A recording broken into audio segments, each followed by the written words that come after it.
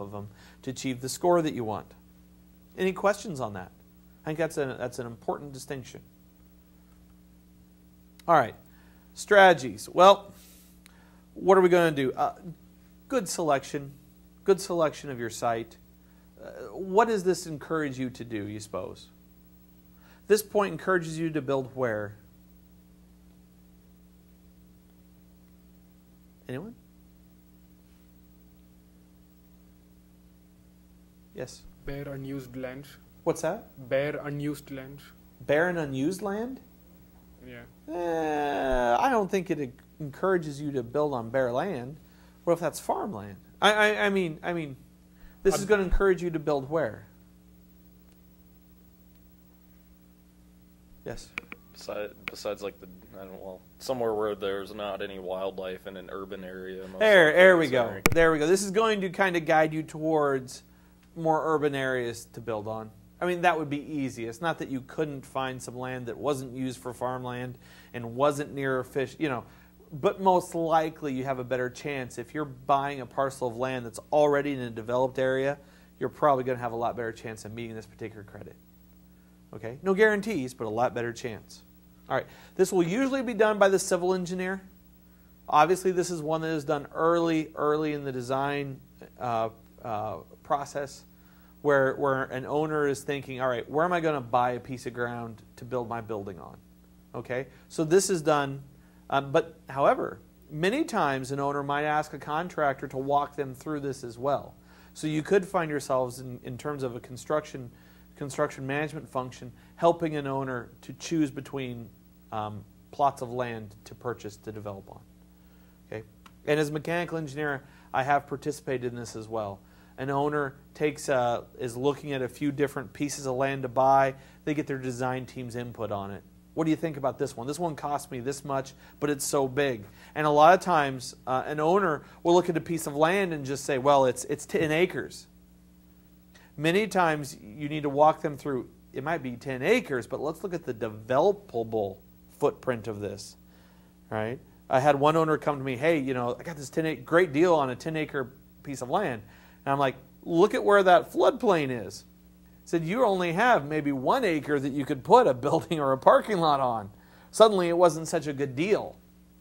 So that's what you might have to walk an owner through. All right. Development, density, and community connectivity. Good for 5 points.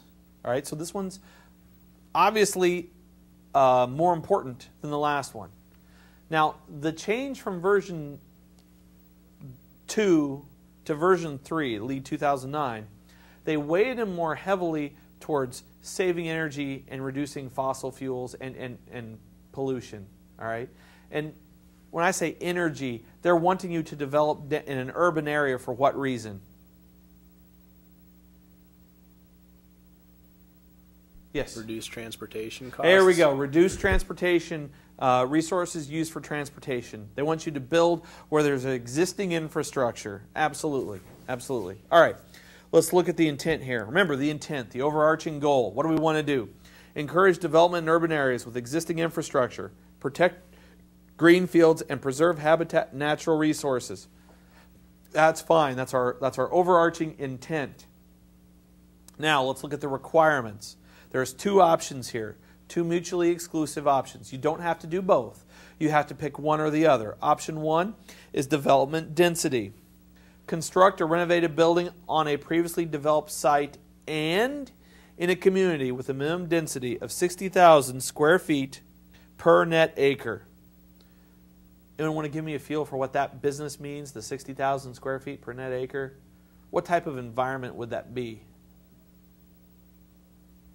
Yes? That'd be a multi-story, so you're building up instead of out. Yes, exactly. That's usually going to put us in at least, the surrounding neighborhood is probably at least built up to a 2-story.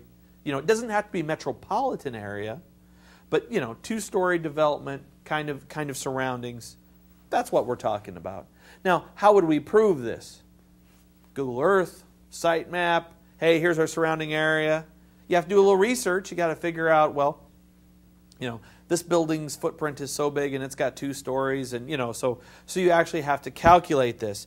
You have to calculate how many per acre of land, how many square feet of actual building space is there surrounding us. Okay, so there's a little calculation that goes into this. Option 2, community connectivity. Construct or renovate a building in a site that meets the following criteria. You build on a previously developed site and within a half mile of a residential area or neighborhood with an average density of 10 units per net acre, and, these are important ands, and within a half mile of at least 10 basic services. Now, what's a basic service? Here's some examples, an expanded list than what's just on this slide. Bank, place of worship, convenience grocery, daycare center, cleaners, fire station, beauty salon, hardware, laundry, library, medical or dental office, senior care facility, park, pharmacy, post office, restaurant, school, supermarket, theater, community center, fitness center, museum. And with pedestrian access between the building and these services. Why does LEED care if you're building next to a museum or a supermarket? Let's get to the heart of this particular credit. What's this option 2 going for? Yes, Marco. Travel distance. Okay, travel distance, absolutely. Travel distance and these services. How much of a travel distance? Yeah, the half mile. But why is that important? There, exactly. They're trying to give you, 5 points is a lot of points. They're trying to give you a serious incentive to build in an area that's already built up in such that, right, remember, part one is previously developed, but it's within a half mile of a residential area and all of these services. The idea here is that a person working at your building could, doesn't mean they have to, but they could live, work, and get most of the stuff that they need, grocery store, daycare, within walking distance, within a reasonable walking distance. That's their goal here. Reduce, one, we're building on a previously developed site, so we're not plowing up greenfield. But also, we're encouraging people to either walk or bike, leave that car at home, that type of thing. That's the whole purpose here of this particular credit. Now, how do we prove option 2?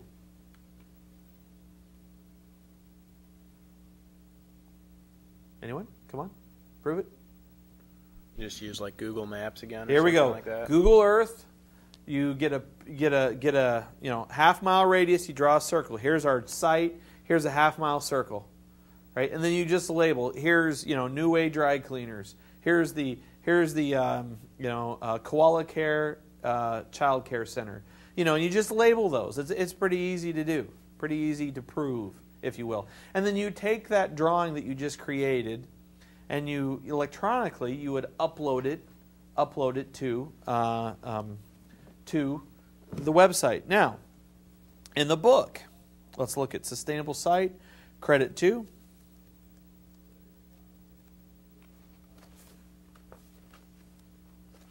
Right.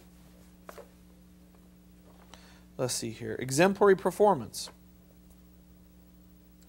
All right. It tells you that you can get exemplary performance for this one. Either you double the density, right? Like if you took that 60,000 square feet per net acre and you had 120,000 square feet. In other words, it's really a densely developed area already. You doubled it. That gets you an exemplary performance. Okay? Or, let's see here, the average density, is twice as large. Okay. The point is that you can get exemplary performance this one by doubling a requirement. Okay? All right, and exemplary performance is one that they will ask you questions on.